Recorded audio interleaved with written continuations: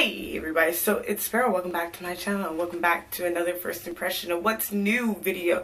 And mine is about the NARS Soft Matte Concealer. Straight up gotta admit to you guys, I haven't worn concealer in a long time. And I really wanted to get back into it because I have not been sleeping a lot. And I know I do wear concealer like on my eyebrow area. You guys know about the LA Girl Pro concealers, the HD ones. And y'all know how I feel about those. How I sort of feel about them. But I need one for my under eye since I am not sleeping as much as I would like.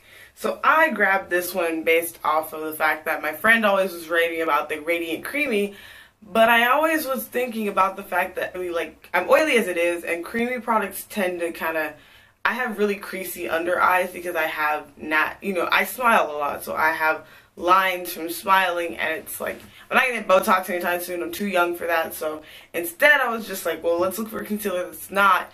And then one day I watched the Jackie Aina video where she compared the Radiant Creamy to the Soft Matte, and I ended up deciding I was gonna get the Soft Matte. So this is $30 for 0.21 ounces of product, and that's for this little jar, and it's like the NARS packaging kind of jar.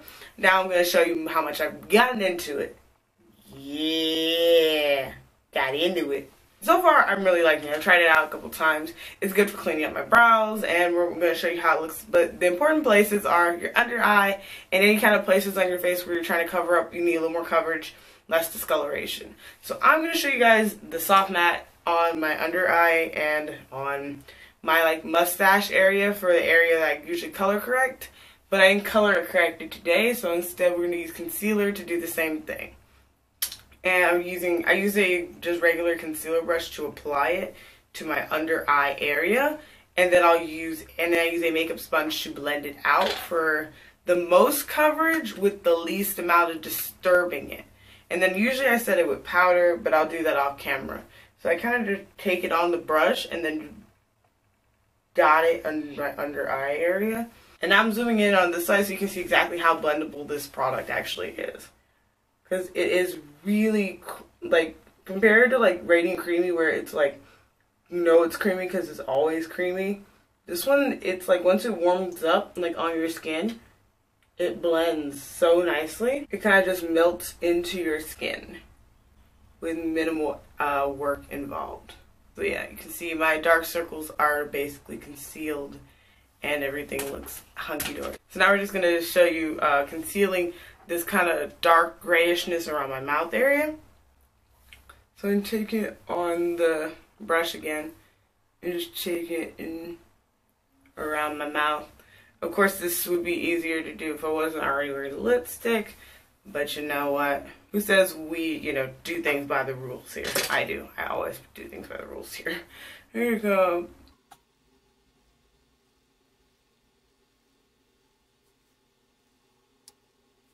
Alright, so as you can see, it blended under my eyes amazingly. Even though it's in a pot, most pot concealers are either really stiff and dry to the point that you end up it drag, you're digging it out the pot, you gotta warm it up, add oil just to get it to blend out on the skin, or it sticks in places and creates dry patches, or you get a really extra oily formula and instead it just smears everywhere and doesn't create an even canvas. Or you get an oily composition kind of pot concealer and it kind of just slides around on your under eye area and doesn't really cover anything. And I love that it can correct my mouth area and my dark circles without the need for my orange corrector, but I'll still go into it. But this is a bomb ass concealer. It blends out with your fingers, it'll blend out with a sponge, it blends out. The only thing I haven't tried it with is a brush to blend it, because I always my under eye area is really sensitive and I don't have any fluffy brushes that I like to buff that area in. But I'm going to tell you that I also cleaned up my eyebrows with this product, and I also cleaned up my wing liner with this. Since I've been pretty undecent with eyeliner recently, I've lost my touch, okay? So getting this on was a little bit of a struggle, but again, concealer usually saves you. So what are the cons of this product? Because I've been talking about how much I like it, Well, it's $30. I don't like that it's $30. if you're not warm enough to wear the NARS shade range in the first place, you're gonna have a bad time.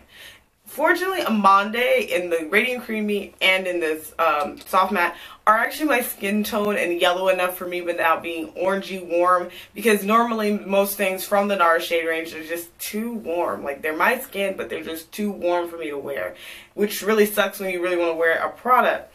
So it's kind of like, it's really good that there's at least concealers from that brand, because it's such a really pretty brand and I like it a lot. So I'm actually not wearing any powder, so excuse me if I'm extra shiny in your opinion.